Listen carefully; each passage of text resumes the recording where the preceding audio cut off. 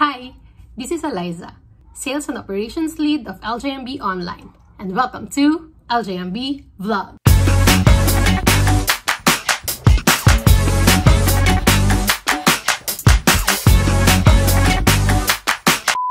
Feeling like having a lot of things in your mind lately? Meetings here and there, coordinations left and right, follow-ups everywhere, or even juggling tasks between tasks. Do not worry.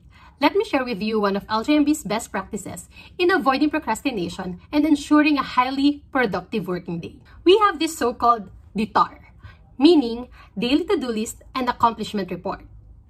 Yes, we are huge fans of having our to-do list. We create our to-do list at the end of the day.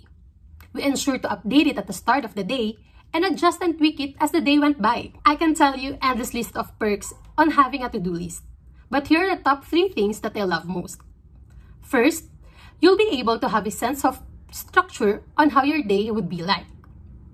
Second, you'll be able to feel a sense of accomplishment, a fulfillment. Imagine, you have to cross out 1, 2, 3 things in your task list.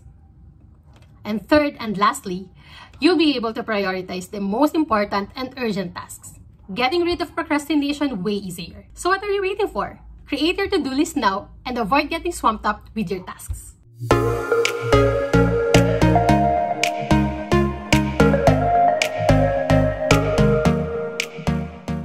To get more videos like this, click subscribe and hit the bell icon below.